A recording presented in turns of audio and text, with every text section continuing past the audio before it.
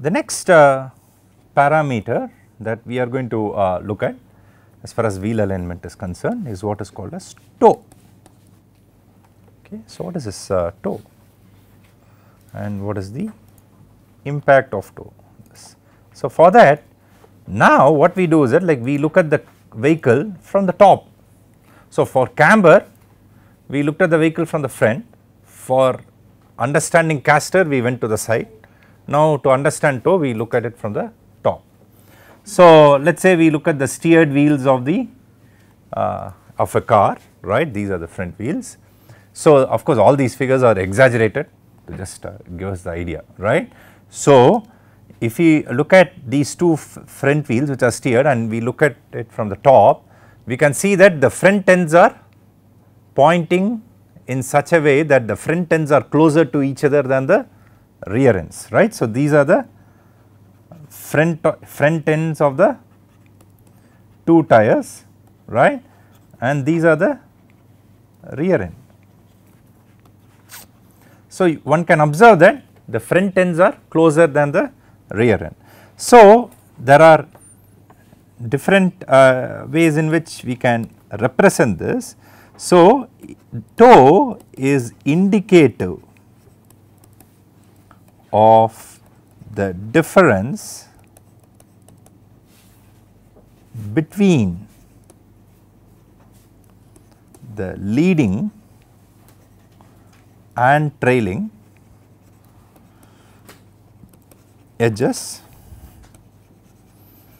of the front wheels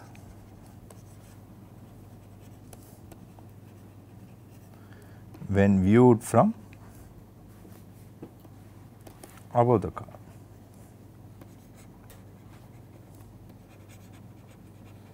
Okay, so that is toe. So, it can also be expressed as the angle made by the central wheel plane with the longitudinal axis.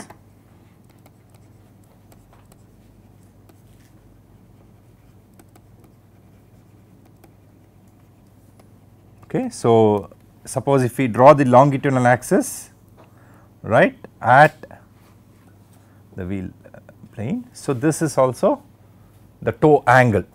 Okay, so, some will represent it by means of this toe angle. So, the motivation behind this terminology is that like suppose if we stand on our 2 feet with our toes closer, right. So, that is what is called as toe in, right. So, this schematic essentially corresponds to a state what is called as toe in. Toe in is a state where the leading edges of the front wheels are closer to each other than the rear wheels. And toe out is the other way around, right. So, as we can readily understand, toe out we can immediately observe that the trailing edges are going to be closer. Okay, the trailing edges of the front wheels are closer to each other than the front wheels. Okay, that is in the state of toe out. Oh, sorry, front no, this is the leading edges of the front wheels are closer to each other than the trailing edges, sorry, right, not the rear wheels, that is a mistake. Yeah. So, this is going to be the trailing edges are going to be closer to each other than the leading edges, right. So, that is the correct definition of toe in and toe out. Okay. So, what does a toe influence, like typically what happens is that like toe influences tire wear.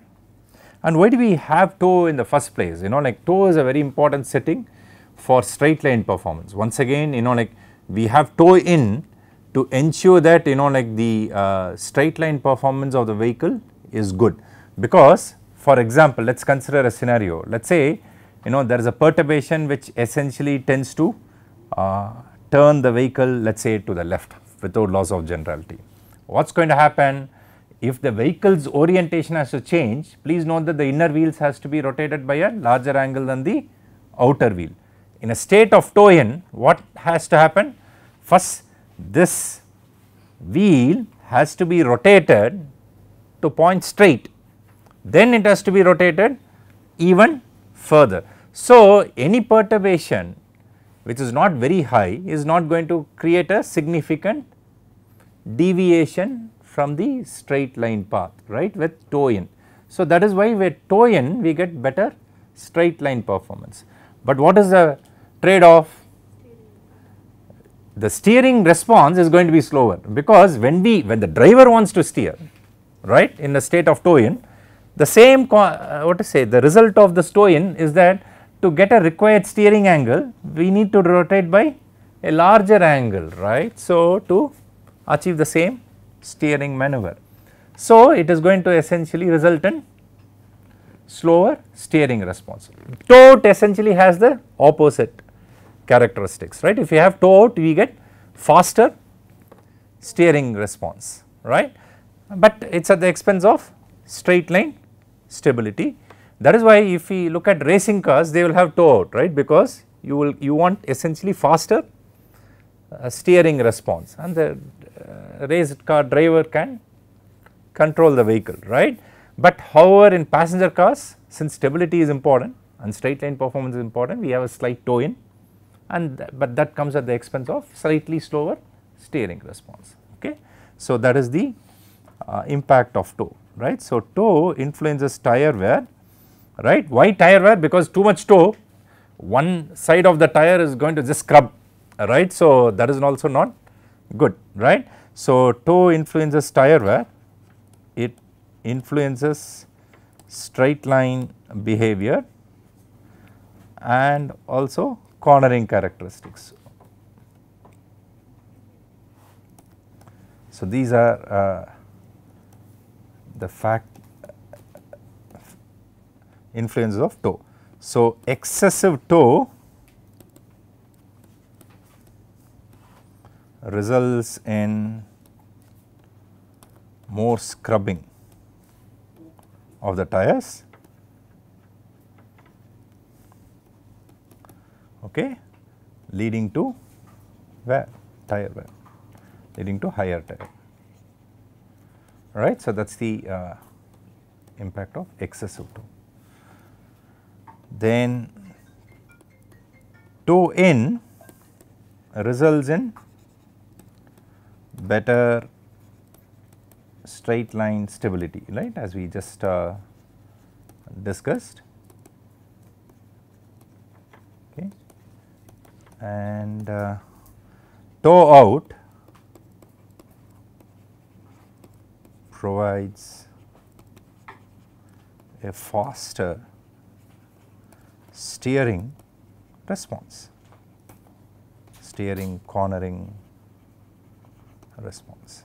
Okay. So, this is the reason why, you know, like we use toe in typically in passenger cars, and toe out is used in race cars, right. Okay. So, these are some important wheel alignment parameters. There are a few other parameters. So, typically this what to say, camber, caster and toe are important, what are called primary wheel alignment parameters by some, but there are a few more, right. So, let us quickly look at them, right. So, the next parameter which is important is what is called as steering axis inclination. So, what is steering axis inclination? Okay, abbreviated as SAI. So, steering axis inclination is going to be the, as the name indicates, it is the angle made by the steering axis with the vertical. So this is the, we are looking at the vehicle from the front, so we can see that this is the steering axis. So this is the vertical axis at the front, the green dashed line. So the angle made by the steering axis with the vertical direction is what is called as steering axis inclination. So steering axis inclination is the angle made by the steering axis with the vertical direction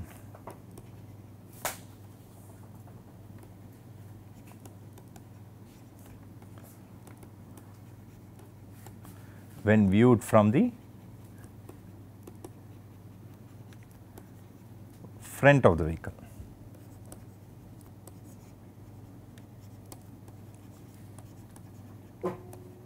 Okay. So this is also called as kingpin inclination.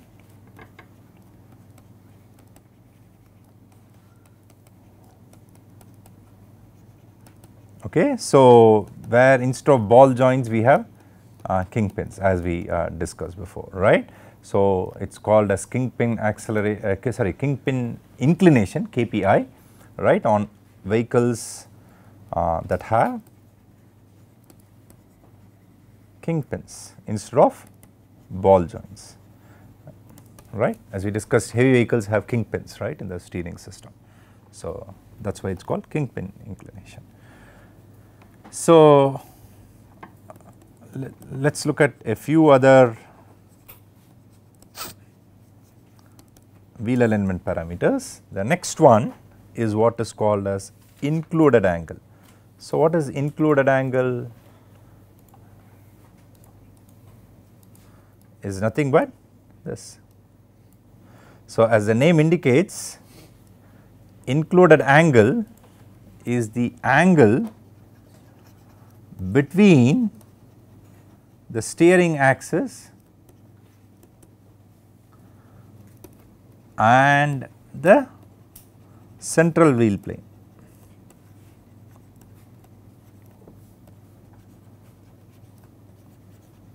Okay. So we can immediately observe that the angle 3 in this diagram is the included angle, right. What is angle 1?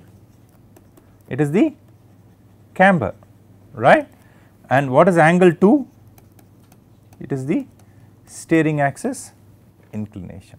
So we can immediately observe that included angle is greater than steering axis inclination with the case of positive camber, right. So because in this figure what we are I have represented is the case of positive camber. So if you have positive camber, included angle is greater than steering axis inclination, it is less than steering axis inclination if you have negative camber. So that is the consequence, right. So that is one more parameter.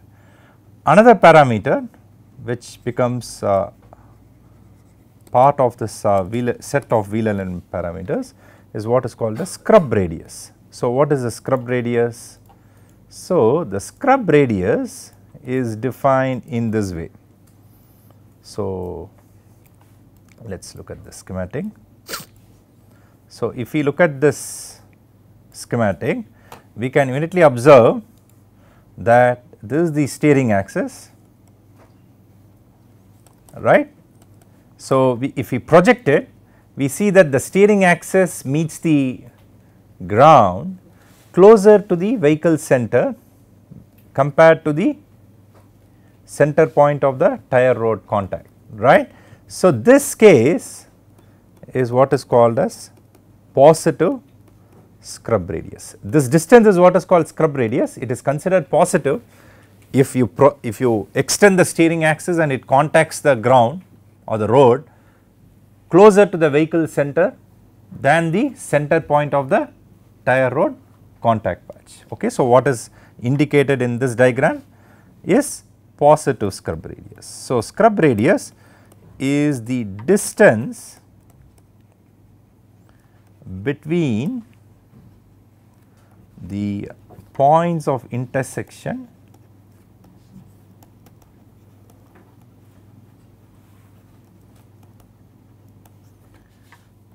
of the steering axis and the central wheel plane with the ground. Okay. So, it is considered positive when the steering axis intersects the ground closer to the center point of the tire rod contact patch as shown in this figure. So, what has been illustrated is positive scrub radius. Okay. So, another parameter is what is called as setback. Okay. So, let me quickly define a few more parameters. So, these are also important parameters for wheel alignment. So, and most of them are self explanatory and their consequence also is evident, right. So, more of course, please note that once again I am reiterating that most of these schematics, the distances, angles are all exaggerated, just to show the concepts, right. So, and by and large wheel alignment, like poor wheel alignment is also a symptom of some component being bent. That is why all these alignments get disturbed, right. So, what is setback? So, essentially one front wheel is behind the other, right, as we can observe. Okay. So, what is the consequence of this? This may lead to uncentered steering wheel or uncentered steering, right. So, that is like if you want to go straight, we need to give a small steering input, or if you keep the steering wheel straight, we will be deviating from the intended straight path. Okay. So, that is the impact of setback. So, this what happens if something some component is bent in the front. Now, even if we have, let us say, what is called as a rigid axle in the rear, we are going to look at suspensions shortly. So, we can have what is called as thrust angle. So, what is this thrust angle? So, it is defined in this way. So, once again it is exaggerated. So, we can see that some component is bent, right, or deformed excessively. So, we can see that if you look at the rear axle's axis, like if you draw the perpendicular line, like the so called thrust line, that is not along the longitudinal axis of the vehicle, right. So, this is the longitudinal axis of the vehicle. Now, this angle which is made by these two lines is what is called as a thrust angle. So, thrust angle is nothing but it is the angle made by the rear wheels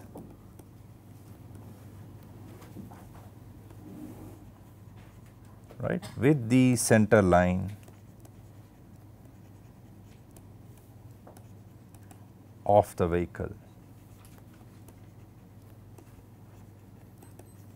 along the longitudinal direction.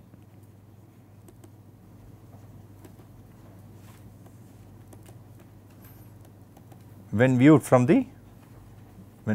above the vehicle. Okay, so that is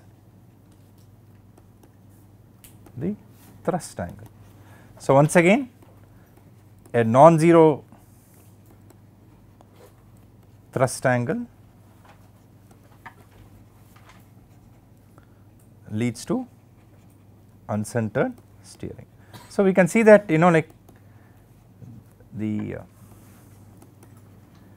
wheel alignment parameters need to be maintained in proper ranges for tire wear, straight line performance and cornering characteristics. That is the important concept. Okay. So, I will stop here and then like we would continue in the next class. Thank you. Yeah.